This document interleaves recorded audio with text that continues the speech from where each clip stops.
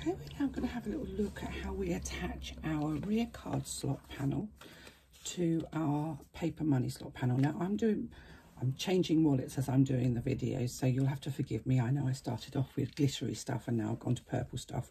The construction is exactly the same. Doesn't matter what colour your faux leather is. And it also doesn't matter at this point whether you're doing the Braidy or the no braider. The no braider will have slightly shaped sides to these panels. The construction is exactly the same regardless of the shape of the panels. So I have my money slot and I have my rear card slot. Both have been prepped, so they've got their lines of top stitching and what have you. So my first thing to do is to mark a line on the rear money slot, on the paper money slot, that is 3/8 of an inch from the bottom, and I'm using my chalk marker because I can rub that off. So you can see that that's marked along the bottom. I'm going to take my rear card slot and I'm going to position it so that the bottom of the rear card slot is literally right the way along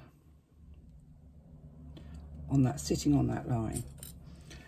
I'm making sure that the sides are perfectly matched, and that's important.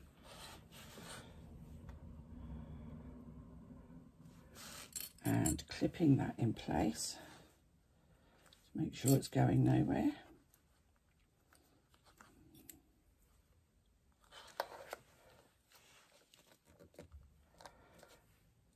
And then I'm going to stitch along this bottom edge at 1/8 of an inch seam allowance.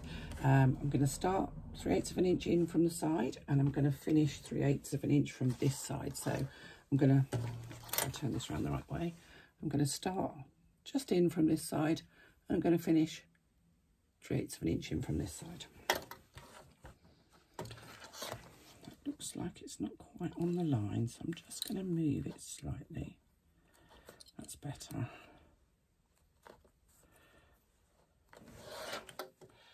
It's very, very important with this that you keep everything, and I don't measure the 3/8, sorry. And at this point, because this isn't going to be a stress point, I'm actually not going to bury my threads. I'm going to just do one back stitch. You can bury your thread if you feel you want to. So I'm just doing one back stitch.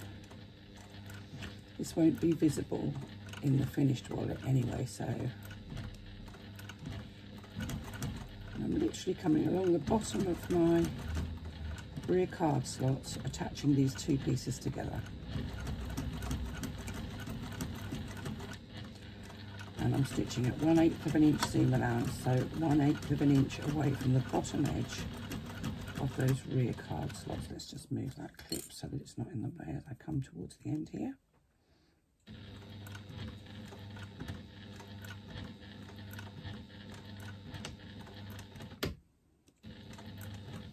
One back stitch just to secure my stitching. Oh, I don't appear to have my scissors here. Never mind, this little pair will do. You can get rid of any nasty taily bits you've got. And there we go, that's that joined together. So I'll come back to you and we'll look at creating our exterior panel now that we've got those bits together. So we're just going to pop those out of the way, keep them nice and safe. I can take those bits off. But first, before we do that, we're going to do the upright. I forgot about that bit. So 2.5 inches in from one side. We are going to turn your ruler over, Christine. We're going to make a mark, and that will be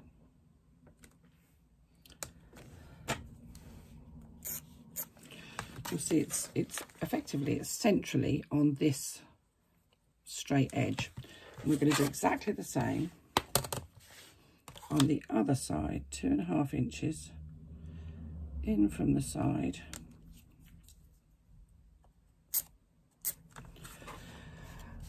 And I'm just going to make a mark that's about approximately an inch from the top edge of that of those card slots. So you can see there, you've got the line, oh, sorry, you've got the line coming down from the top edge there. There's the top edge, line coming down, and that's centrally, so that's 2.5 inches from the side. And then I've just marked about 1 inch down. And what I'm going to do is I'm actually going to start from the bottom, working up. So from that inch mark, I'm going to top stitch, going through all the layers, and I'm just going to do 1 back stitch at the beginning.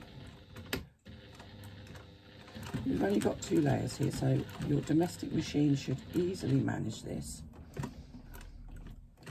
And I'm just going to long threads at the end because I want to tie off my threads at the top. I don't want to back stitch at the top. I'm going to do exactly the same.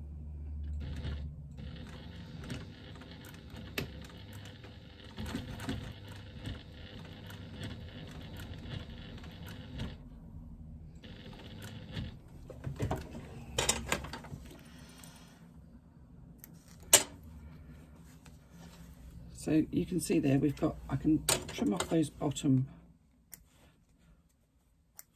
threads because I don't need those. And the top ones here, I'm just going to bury those the same as we have been.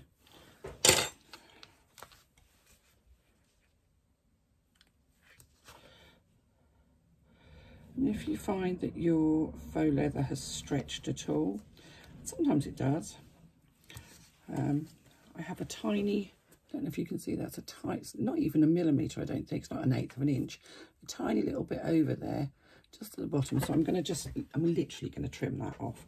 That's just where the faux leather has stretched as I've stitched it. And this is nice, stable faux leather. So, you know, some faux leather will stitch regardless of how well you stitch it or how practiced you are at sewing with faux leather.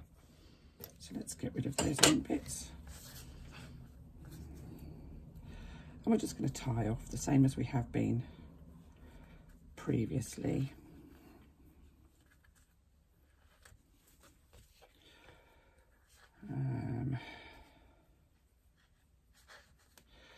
If you're doing a no braider, you shouldn't have anything overlapping at the sides. Now what you will find when you do, if you're doing a no braider, is that when you match up these side pieces, this top corner here of the front card slots will overlap the shaped part on the side of the money slot by about 1/8 of an inch. So there'll be a tiny little overlap there where you've actually got the 2 layers. The rest will just be a single layer, and that's to reduce the layers in the finished wallet if you're going to stitch around the outside. Now if you've got that little bit extra at the side there, you can trim that off. You can either use a pair of scissors or a rotary cutter.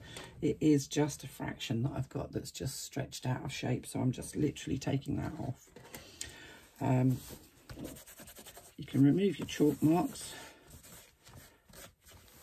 and now you can pop that bit out of the way because you don't need that bit now, just for the next bit. Next we're going to look at our pocket. I'm just going to trim off those